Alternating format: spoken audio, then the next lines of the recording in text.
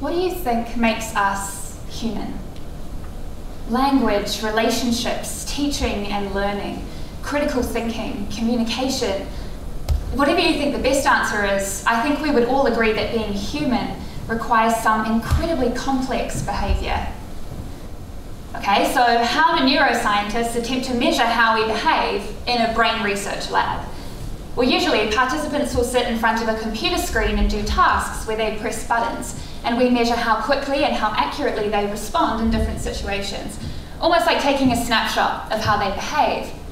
Now, this approach has been foundational, but with new technology and with all of our complexity, there's got to be a better way.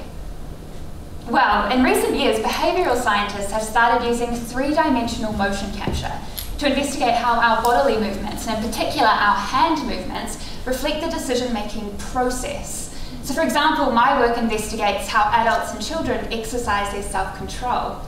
Now, measuring hand movements allows me to see different things, like how distraction pulls people away from their goals, or when people change their mind.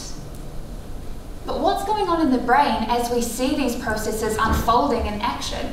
For example, how are you able to catch yourself heading in the wrong direction and then quickly correct it before you've even pressed the button and made a mistake? Now, answering those kinds of questions requires a method of capturing the brain and the body at the same time, over time. And that is the focus of my thesis. Using specially designed techniques to capture our movement dynamics, I'm able to isolate important moments like when you start moving or change your mind. And then I use electroencephalography, or EEG, to study the underlying brain activity. Now, so far I've tested around 70 adults and 25 children with my method. And one of my most exciting discoveries so far is this unique pattern of brain activity that emerges the moment you decide to start moving after pausing to allow your self-control to work. A piece of the puzzle that's probably always been there, but now we have the right tools to capture it. My hope is that these innovations will push the frontier, giving researchers a rich and moving picture of how we behave, and therefore a much larger window into our minds.